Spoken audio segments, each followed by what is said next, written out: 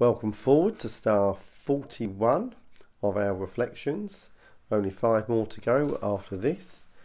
And then Mary's mantle will be complete with stars. Anyway, the 3 words we're going to use today are temperance, loving and strong. So straight into the scripture. In everything do to others as you would have them do to you, for this is the law and the prophets.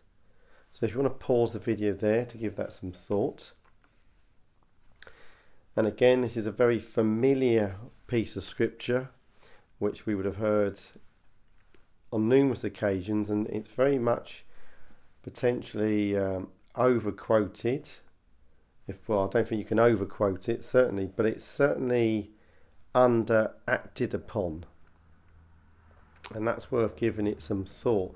Do we honestly, in everything we do to others as we would do or have them do to you? So it's quite an interesting one, but in everything.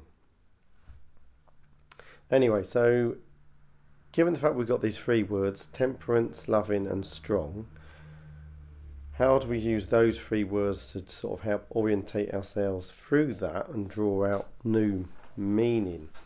So that'd be quite interesting to sort of play around with this one. So I'm going to start with temperance, and you can certainly look up a classical definition of that, but it is a virtue, and it's a virtue that allows us to live, I think, in moderation. So it stops us being controlled by our desires or addictions or potential addictions or our selfishness. So in other words, you can control when you want to eat and how much you're going to eat and so forth. That's just one example. And therefore, temperance allows you to do that. So it's about living in moderation over anything, whether it's drink, food, lusts, etc. Spending money, wanting money, all your desires and so forth. So it stops us, so this temperance stops us from being a puppet to these attachments, and it allows us to detach ourselves from these attachments when we need to detach ourselves. Otherwise you can't do that.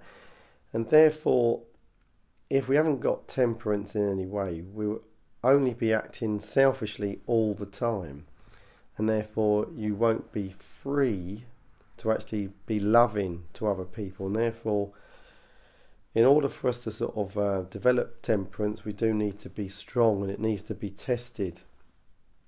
And then, so actually, if you apply those 3 words now to what we've just said, in everything do to others as you would have them do to you, I think you've got to ask yourself, what do I want for me? And that's an interesting question. So some classic examples would be happiness, joy, peace, a good career, a good job, a car, a house, a home, a family, a marriage, kids, to be famous, successful. I mean, the list could go on, clearly. But whatever you put on your list, the implication here is that actually you are going to do your utmost best to ensure that other people achieve those things. So think about that. So we live in a world where we're encouraged to have high aspirations, but actually it's about getting ahead of the game. So it's about competition. Everything's about competition. So there's nothing wrong with aspirations, high aspirations, but without competition. And again, we could go into that a lot more here. So it is interesting.